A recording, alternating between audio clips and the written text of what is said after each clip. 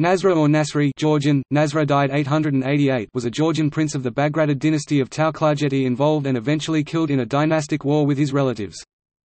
The oldest and only surviving son of Garam Mampali, Nasra murdered his cousin David I, Curopalates of Iberia, in 881.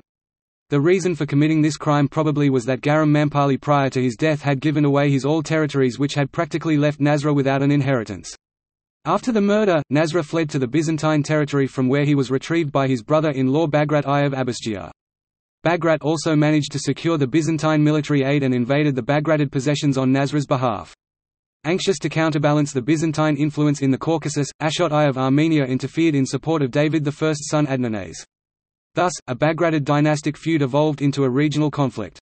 Nasra succeeded in taking the forts of Odzka, Duarastsika and Lomsianta, but was finally defeated, captured and put to death at Aspenza. Genealogy